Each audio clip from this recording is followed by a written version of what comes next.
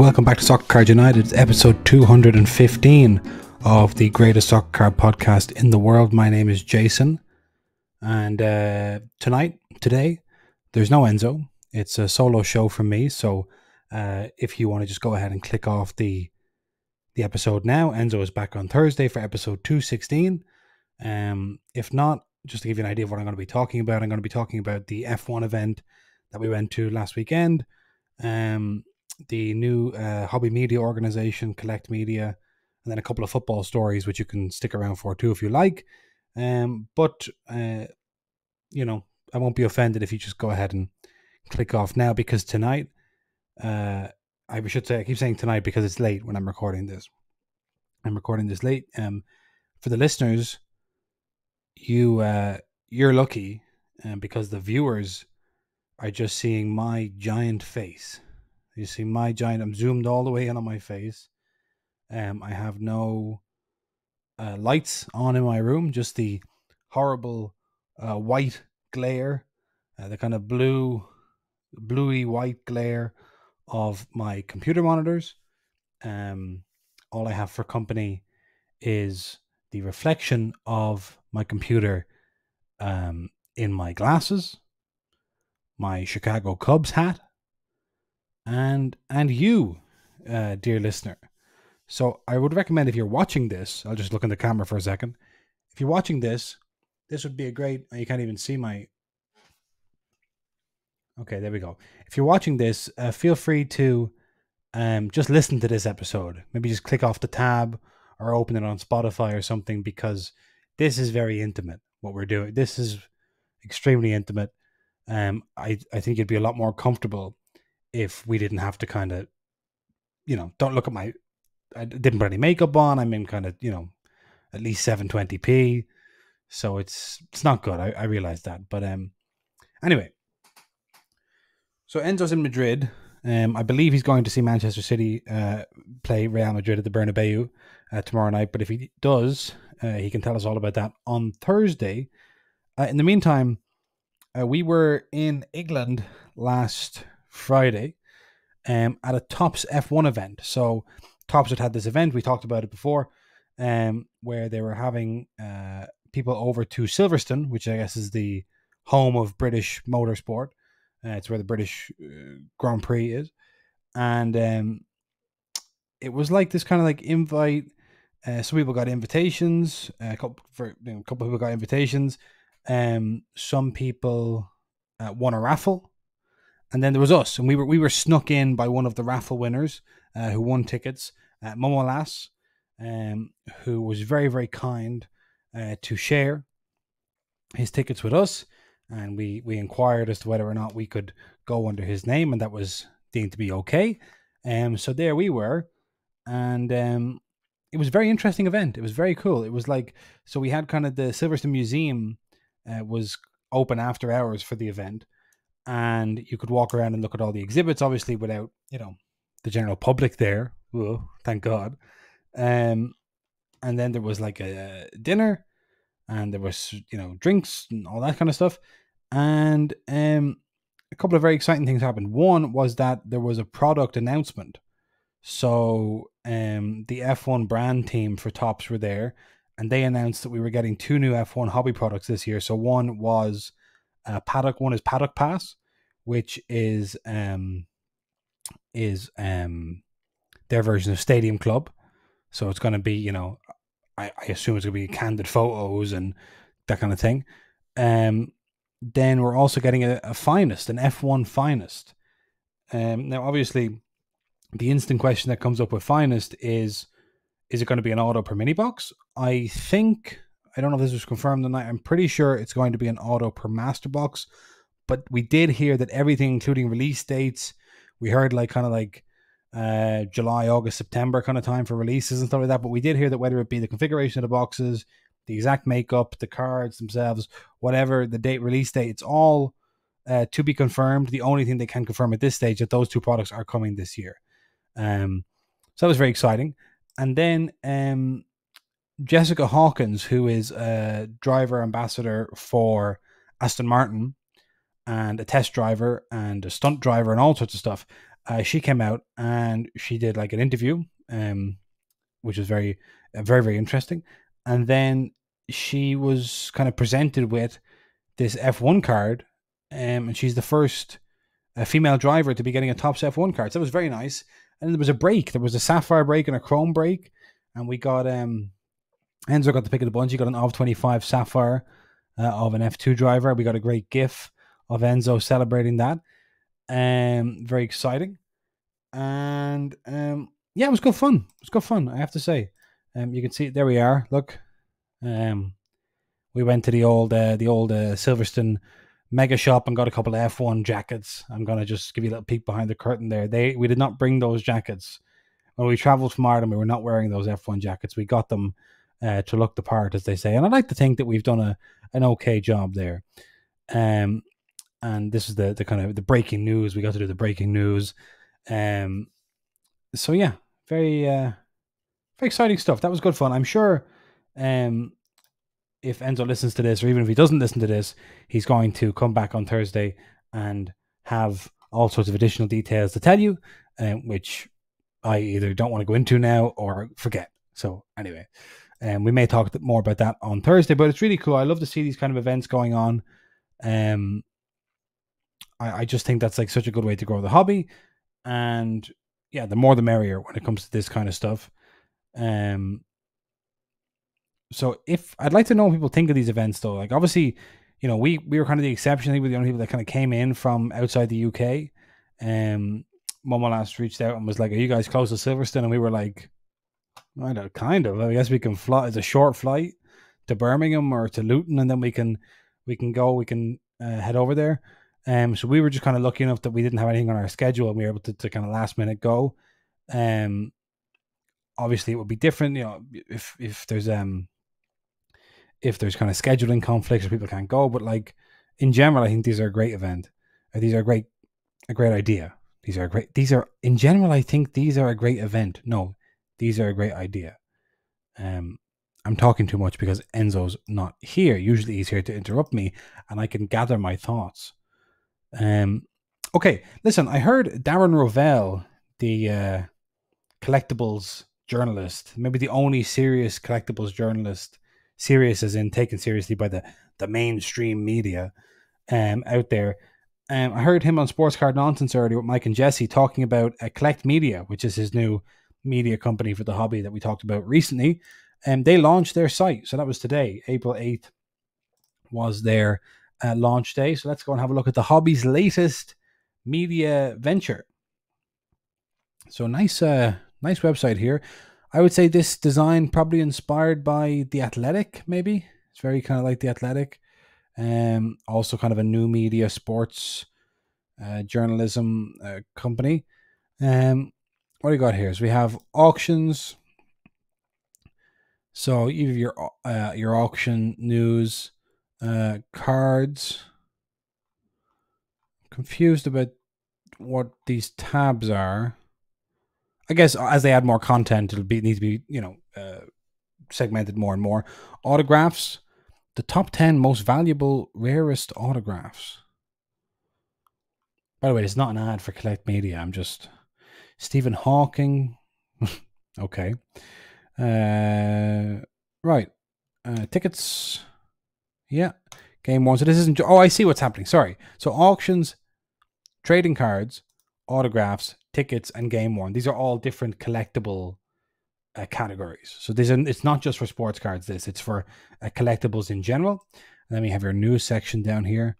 A Mickey Mantle Type 1 photo sells for record $843,750 at auction. A Type 1 photo record. What's a Type 1 photo? What's a Type 1?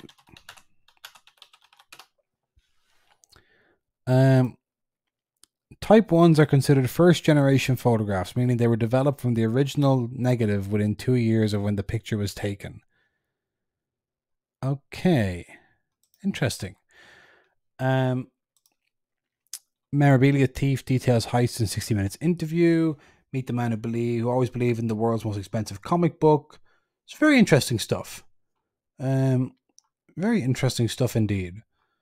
So I heard Darren Ravel on Sports Card Nonsense. I guess he's been making the rounds not just on kind of hobby media, but also like he was on CNBC. You see him in, I don't know, the likes of Business Week, Bloomberg. Is that these are the kind of places you'd see him? I don't know. But yeah, he's been talking ESPN, maybe, I don't know.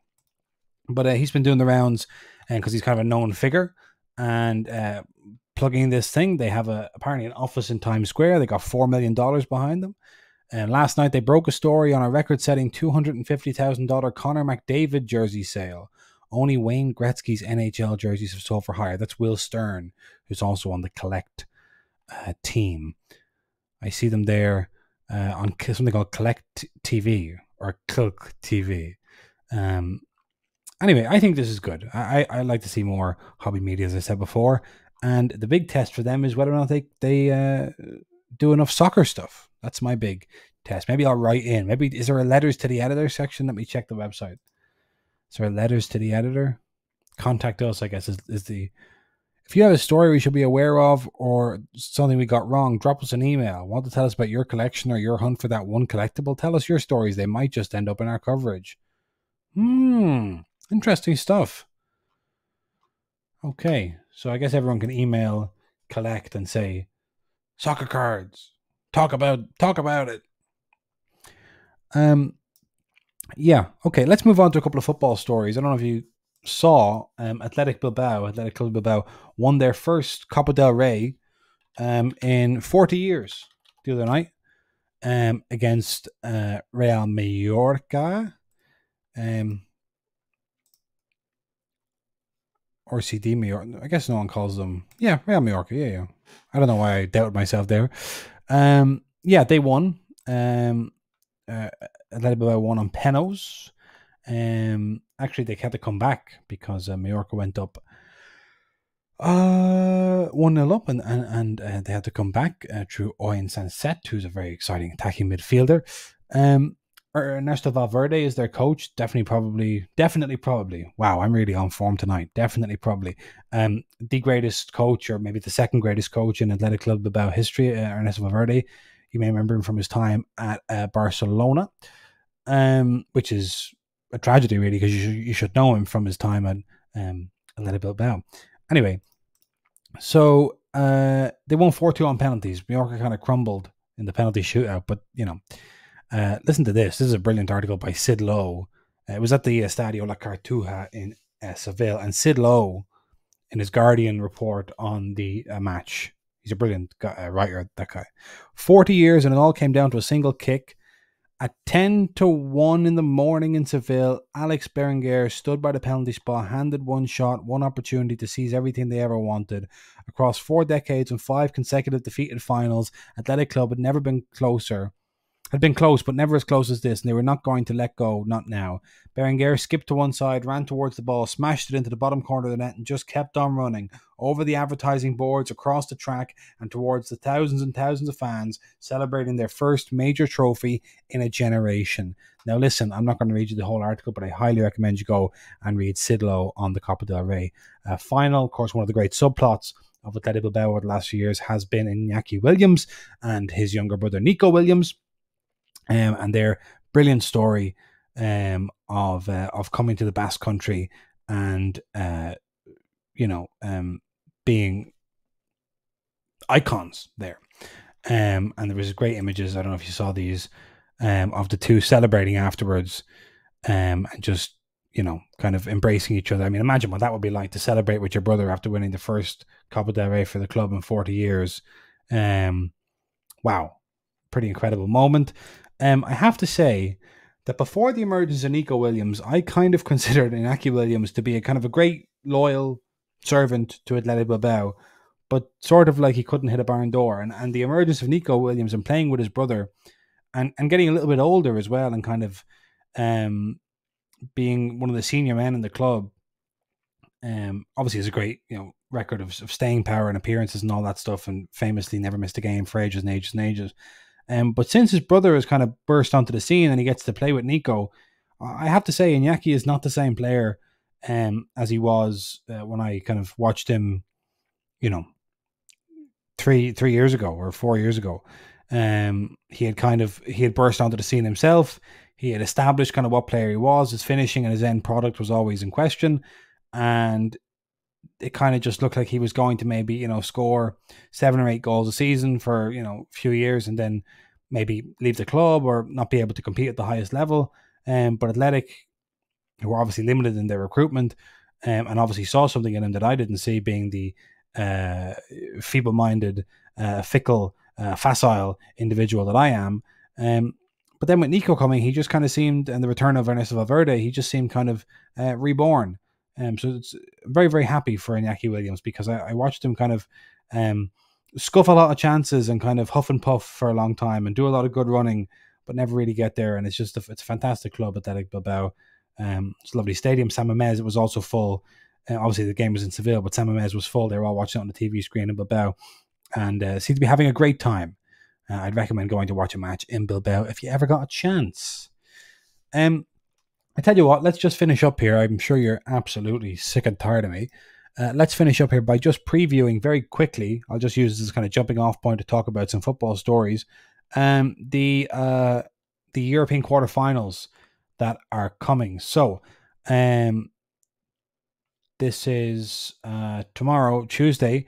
We have Arsenal hosting Bayern Munich at the Emirates for their first leg of the Champions League quarterfinal.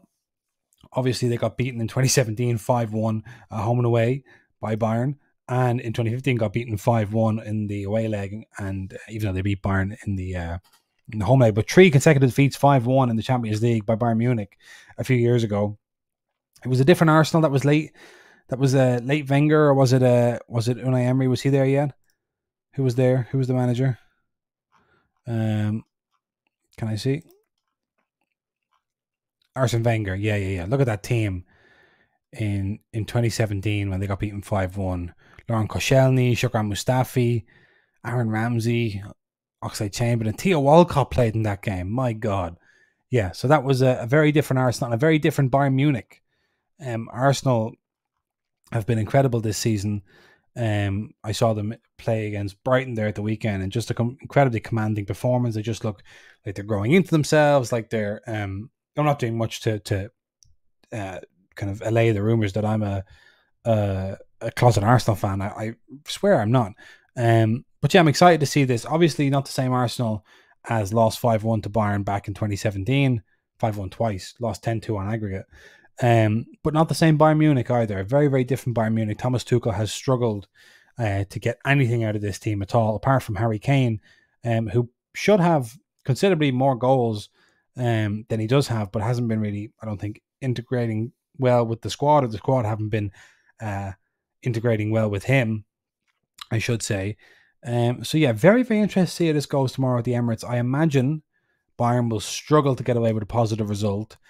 The one thing they have in their favor is that the Bundesliga is over for them, and they got beaten by Heidenheim, who are in themselves a great story in Germany this year. They got beaten by Heidenheim, and now only have the Champions League to play for. Arsenal, on the other hand, they're locked in a titanic title race with City and Liverpool in the Premier League. So, it's going to be interesting to see. The other game is Real Madrid versus Manchester City.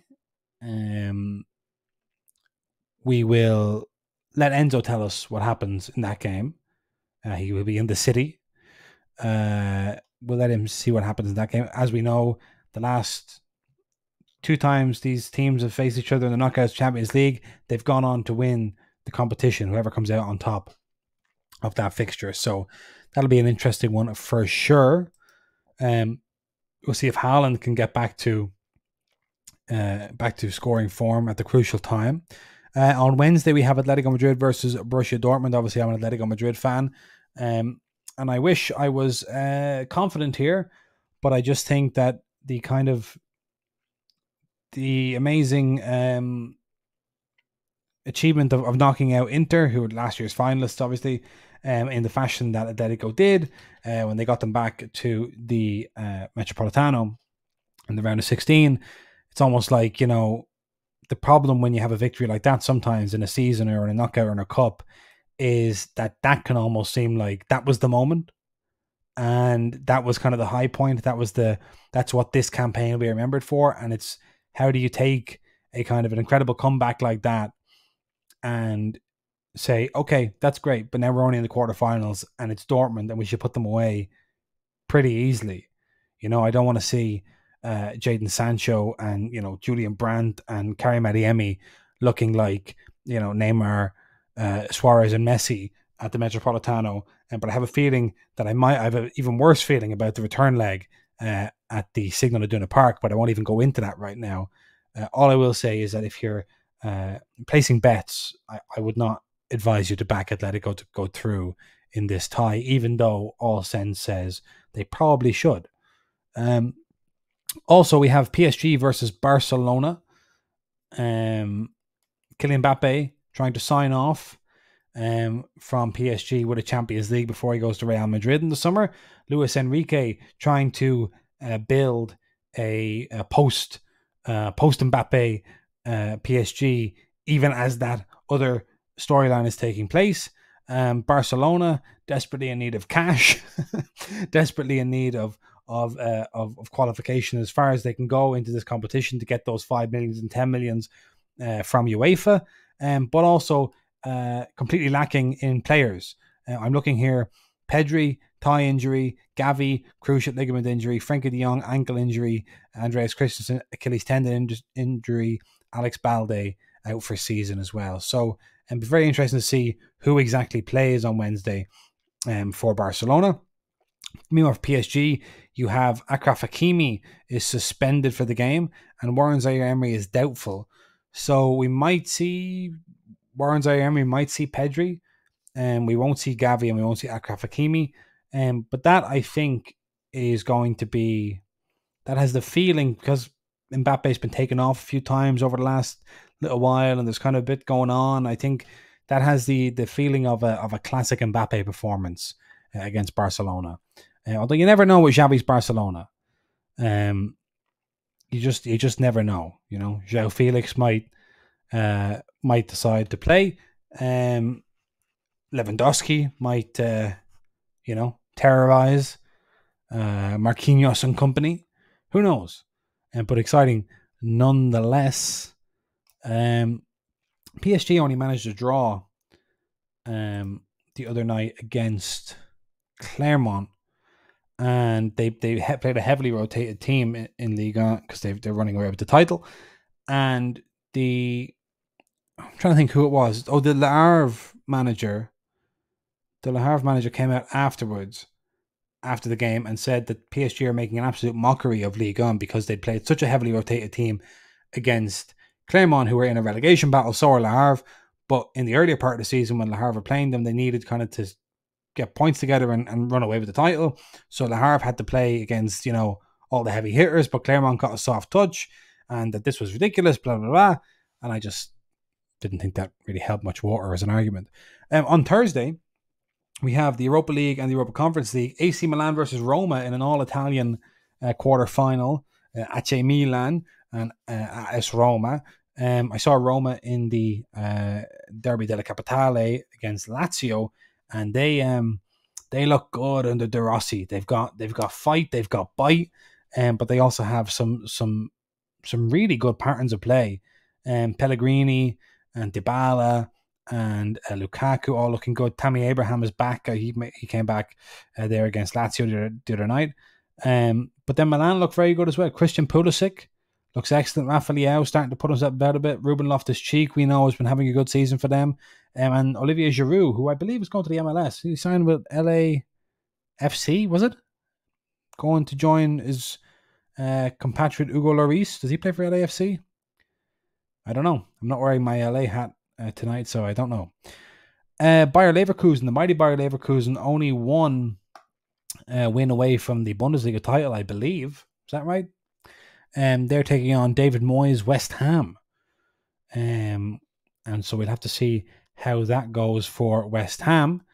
Leverkusen won't walk that game. They've had to come back, I think, in consecutive Europa League fixtures. But they always seem to do it. They always seem to have a goal in them. I saw a crazy statistic that like Patrick Schick has scored goals only after the 85th minute, or only winners or only equalizers after the 85th minute or something for them. So they've been finding goals from all over the pitch. If you haven't seen much of Bayer Leverkusen, this game against West Ham will be one to watch. Frimpong on the right and Grimaldo on the left. I can't believe Grimaldo was able to go to Leverkusen from Benfica like that. That was mad. Someone should have picked him up. He's excellent. I believe Victor Boniface is back in the squad as well.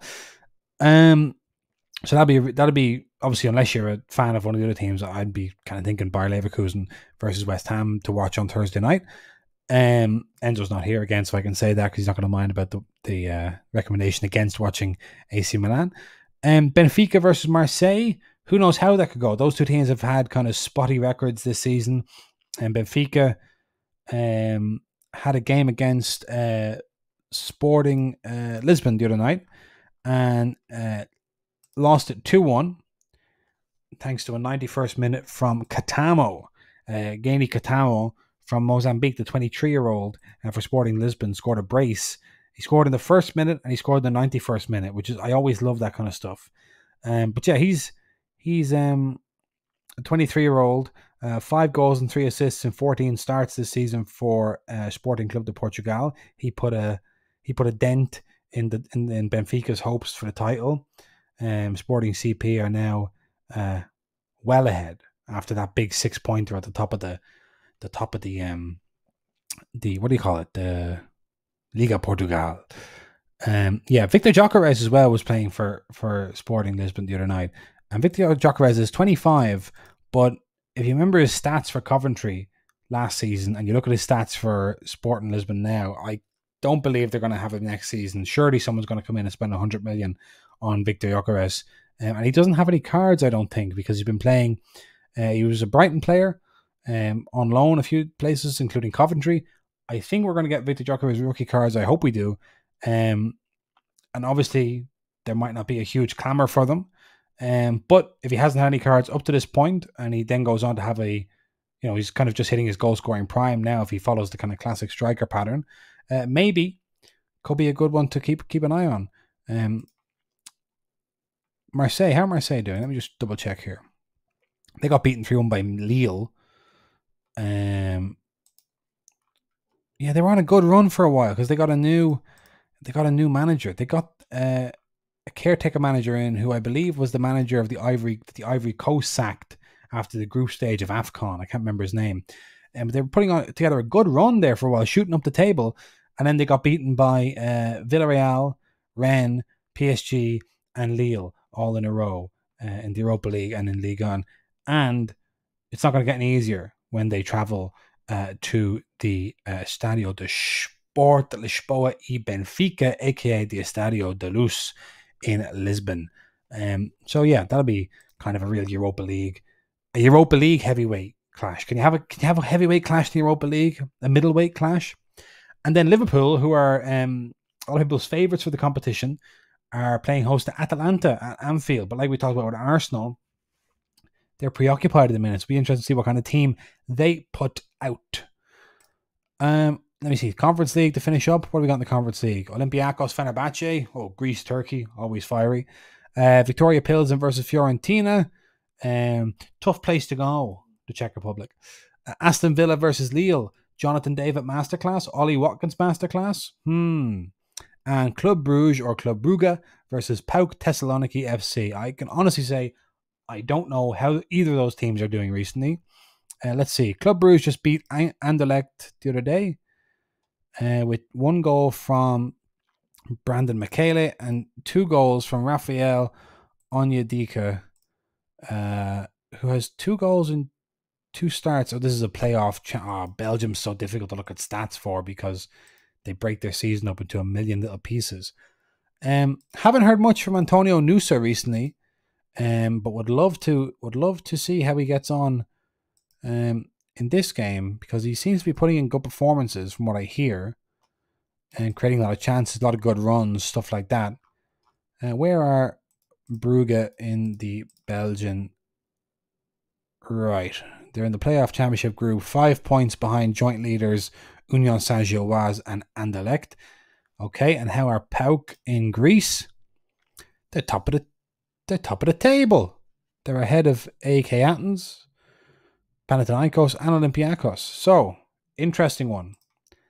there as well. But I think on Thursday night, is there any early matches? I love when there's an early match, a double bill of European football. That's what I like. Oh, it's Fenerbahce and Victoria Pilsen. So Fenerbahce, Olympiacos, and Victoria Pilsen, Fiorentina are the early games. So I think Olympiacos versus Fenerbahce, followed by Leverkusen and West Ham. That'd be my recommendation for a bit of Thursday night viewing. Champions League, I'll leave it completely up to you. It's your discretion what you watch. Anyway, we're back on Thursday with Enzo. No more of this bloody ridiculousness, me just rambling on to myself in this horrible, seriously, for the listeners, the light is just awful. I feel like, yeah, so this is just about finished. Back on Thursday. Enzo's back. He can tell us all about how he got on in Madrid. We'll talk about the results of the Champions League. We'll talk about any card news that comes out in the meantime. Yes, thank you for listening. We never say thank you for listening. Thank you for listening. Thank you for watching. From me personally, because I had to do this one solo. So, yes, have a good week, and we'll see you on Thursday.